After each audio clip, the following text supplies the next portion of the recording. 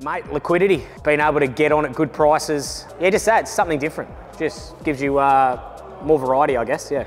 Favourite thing about Betfair, probably the community, the people that are here, the good guys and girls that we hang out with, and we get to do that for a job. It's always good fun. So you never stop learning from them, which is great. It's such a complex industry that they add so much value. Community, you speak to a lot of interesting people from all walks of life, and you know, punting abilities. Everyone's trying to learn. Yeah, it's just a great place to work. I've started to do a little bit of backing and then laying in play and laying off. I'm pretty hopeless at backing seconds. I find lots of them all the time.